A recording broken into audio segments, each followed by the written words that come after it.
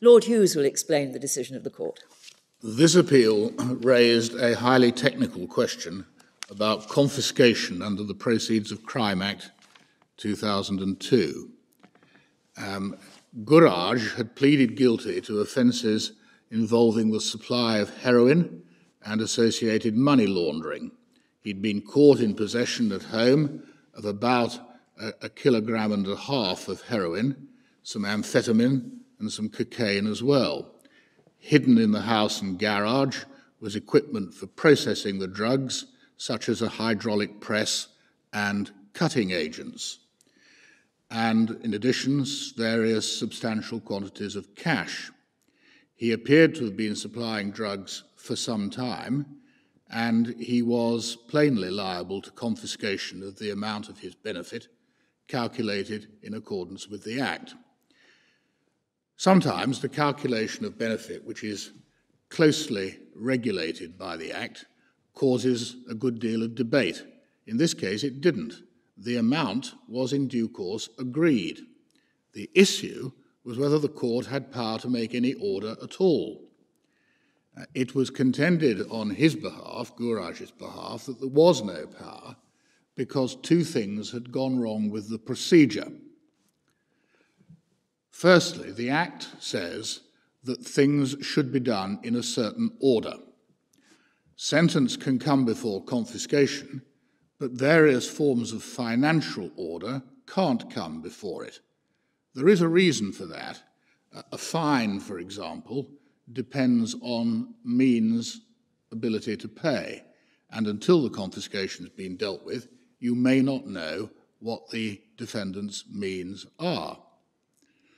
But as well as fines, forfeiture orders are among the ones which the Act says ought to come after confiscation. In the present case, there was no question of a fine. The court sent Guraj to prison, and nobody complains about that. The sooner he started his sentence, the better.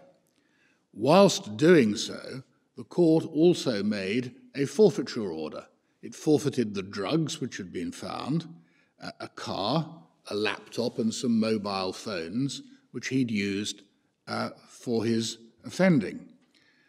There wasn't any dispute about those orders being made, and they could not have been different if they had been made later after confiscation.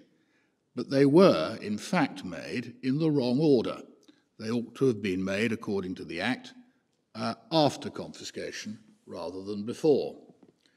The second problem was that the Act certainly allows confiscation to be postponed until after sentence, and usually it needs to be. But it says that postponements must be for specific periods, and then there's a long stop of 2 years, unless there's something exceptional about the case, such as, for example, that the defendant ran away. In the present case, the judge correctly gave directions for the management of a later confiscation hearing, statements to be lodged on both sides and so on. But then the prosecution lost the file for about a year.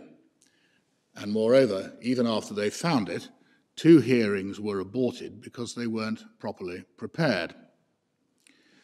The argument that the power to make a confiscation order had, as a result, been lost was based on another specific provision in the Act. There is a provision which says, firstly, that procedural errors over postponement don't invalidate any confiscation order. But it also says that this saving shall not apply if things have been done in the wrong order, as they were here. So the defendant said that since the saving clause didn't apply, the prosecution mishandling and delays meant that there could be no confiscation order at all. The judge held that that might have been true if any injustice had been done to the defendant, but since it hadn't, it wasn't. The Court of Appeal, however, disagreed. It held that once the saving clause didn't apply, it followed that the prosecution mishandling was fatal and no order could ever be made. This court holds that in this instance it was the judge who was right and not the Court of Appeal. The reason is, essentially, that independently of the saving clause, the rule is that a procedural error of this kind does not necessarily make it unlawful to make a confiscation order.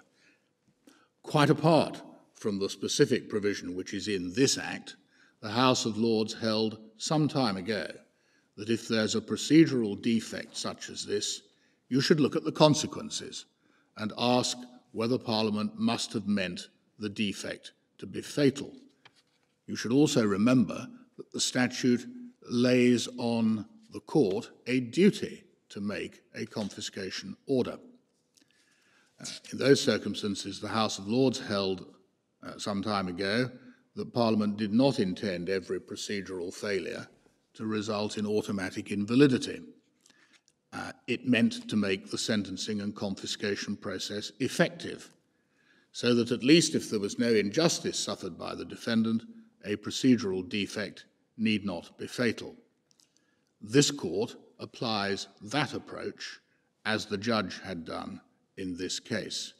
The Court of Appeal approach we held in error because it assumed that once the statutory saving clause was out of the picture, invalidity was necessarily the result. That doesn't follow. There was no reason why a confiscation order should not have been made in an amount that was agreed and in circumstances in which the mistakes that had been made, bad as they were, had no impact at all on the defendant. There was no excuse for the prosecution's mishandling of some stages of the procedure, but the remedy for that was orders which had been made that it pay all the costs which had been incurred by anybody as a result. So the result of that is that the confiscation order in the agreed sum is restored, and the court draws attention in the judgment to the way in which the statutory rules have become complex as a result of not fully recognizing that these days it is usually fairer and better to sentence first and deal with confiscation later. Thank you. The court is now adjourned.